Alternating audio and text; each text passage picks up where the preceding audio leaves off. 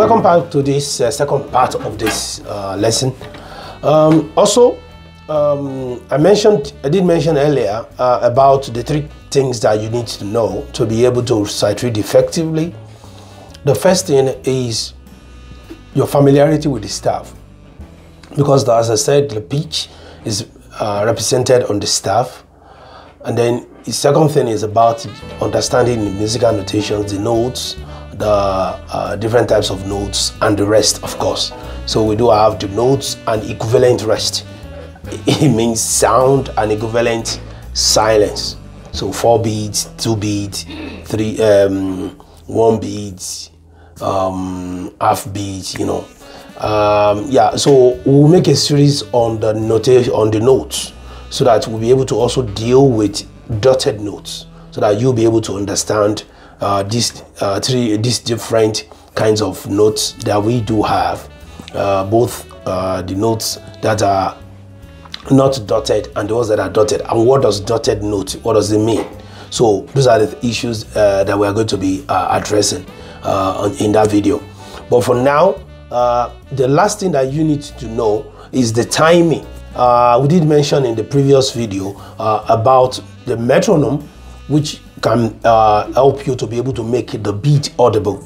So making the beat audible, it does, you know, you'll be able to have control over the tempo, be able to have control over the type of time signature that the beat is, so that your music is. So then you'll be able to have very good control over that.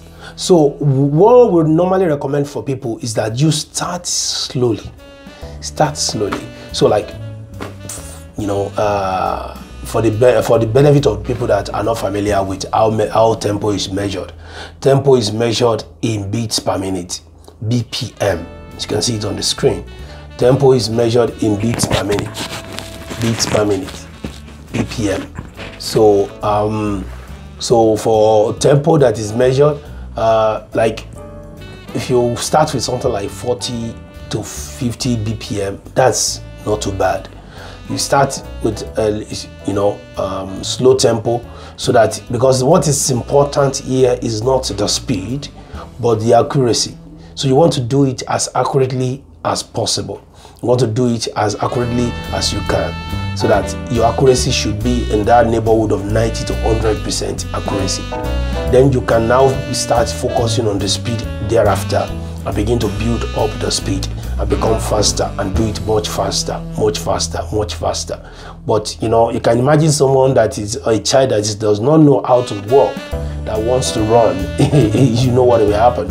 The child will keep stumbling and stumbling and stumbling, and probably at a point will probably get discouraged and just decide to stay on one spot and maybe continue to crawl for the rest of his life, because he's just not doing the right thing. It's not doing the right thing. So the first thing is you need to be familiar with the notes, the rest, be familiar with the staff and the pitch, the staff, and then also be familiar with the timing. Also, you know, in relation to the pitch, I want to mention at this juncture also that the cycle of fifth and cycle of fourth, which we are going to be talking about at a much later date, is something that will also help you to be able to read. Because right now, what this video has addressed is that you are able to read in the key of C. But you know, we have other kind of keys like F, C, G, E, A, B, B flat, A flat, E flat, you know, all these other keys. Being familiar with cycle of fifth and cycle of fourth will give you an idea of how many accidentals are there that you need to be familiar with. How many sharps and flats?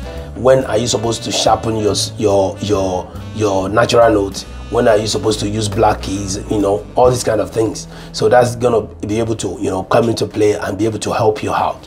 But for now, we focus on the key of C. Focus on the key of C.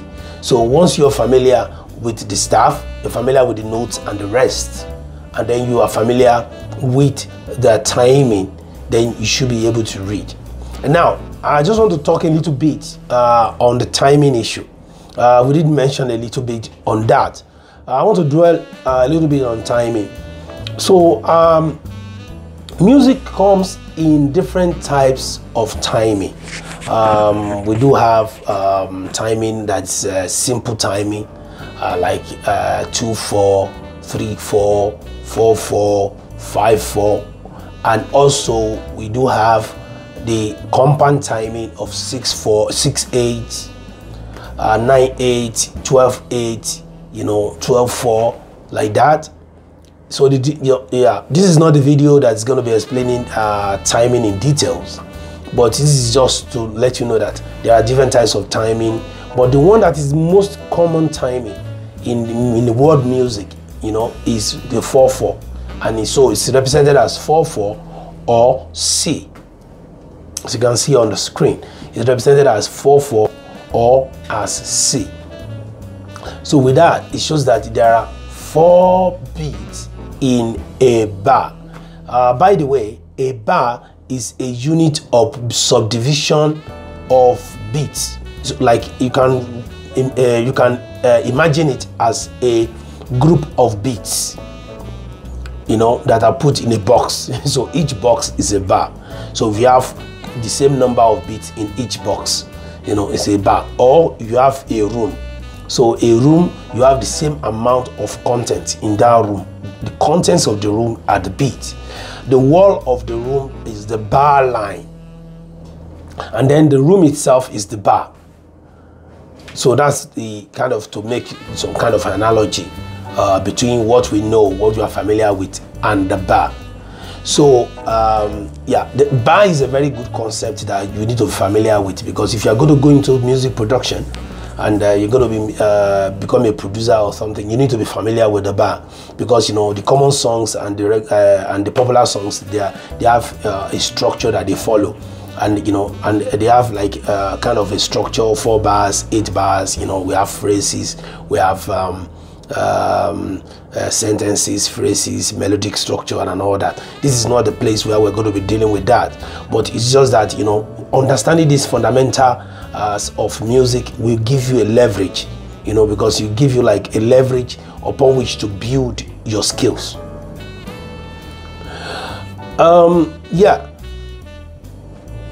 For you to be better at sight reading, as I said before, number 1 thing is practice. Number 2 is become more familiar with these different concepts of timing, of I mentioned the cycle of fifth, of the staff. What are the notes on the staff? What are the notes on the ledger line? You can find the video description in the link, and also about the notes. You see the video on the notes. So once you are familiar with all these things, just put them in the context of timing.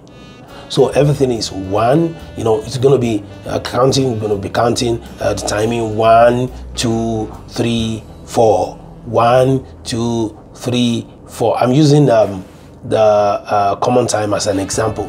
So we have 1, 2, 3, 4. 1, 2, 3, 4, depending on the tempo. So based on that, you'll be able to read the melody comfortably. And then you can, of course, cascade that to the level of the harmonic structure of the song, and then gradually you might be able to read some of your do your own thing. As a reference, there are a lot of free and open source softwares that you can use for to write your own score if you are interested in that. MuseScore is one of them, and if you want, just post a comment. We might be able to give you the list of some of the musical notation softwares that are out there that you can use. But apart from that, we might be able to also give you a list of some of the games that you might be able to play that can help you out with being better at sight reading. Please do like and subscribe to our channel. We appreciate your comments. Please press the subscribe button and leave us your comment, and please, if you like this video, please give us a thumbs up. Thank you, and have a wonderful day. Thank you. Bye.